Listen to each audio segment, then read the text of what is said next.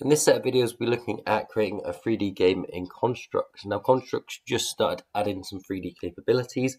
It's nowhere near as powerful as other engines such as Godot, Unreal, or Unity, but also Construct is really easy to use, so there are some benefits of using the 3D features inside of Construct. So how do we get started? So first of all, I've set up a very simple scene here. So I've got a player, which is just a sprite. I've got a tile background just so we can see a floor. And we've got these 3D shapes, which I'll talk a little bit more about in the next video. So first thing we need to do is right click. I'm going to insert two new objects. The first one we want is our 3D camera. So I'm going to click on that.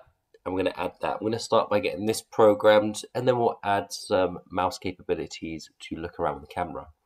So on our event sheets, we're going to add a brand new event, and we're going to do on start of layout. So on the start of layout, we want to assign our 3D camera and give it a job to do. So 3D camera, lookout parallel to layout. I'm going to set this to player.x, player.y. The camera Z is how far up the camera is. So I've set this to 10.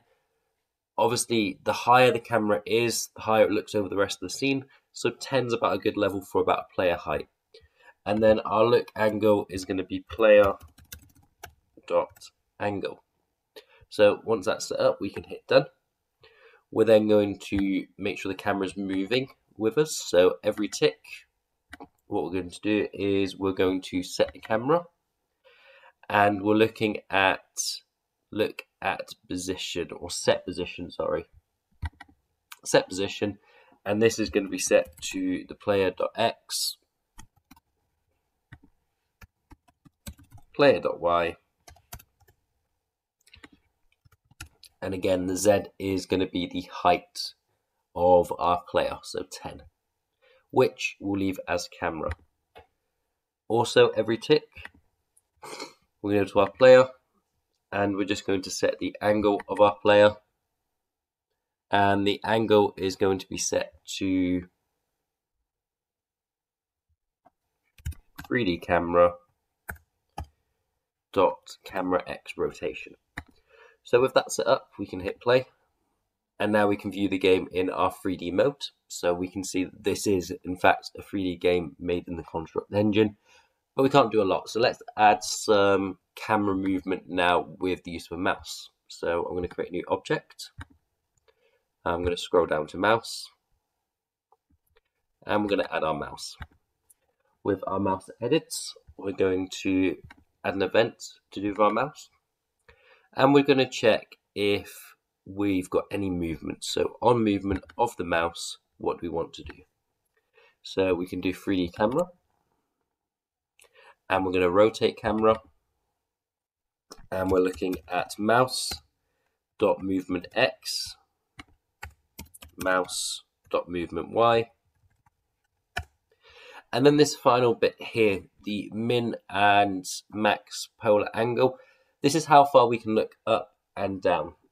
So what you want to do is you want to set this, I found about 20 and 160s, not bad numbers, but this will stop you being able to look all the way up, look behind you, look to the floor, and then look back the way. So it stops your character being able to flip around with the camera. So that's really nice to add there. With that set up, we can hit done, hit play, and now we're able to control the camera. Now this camera is extremely sensitive. So what we're going to do is we go back, double click on our code, and we're going to divide this number by 10.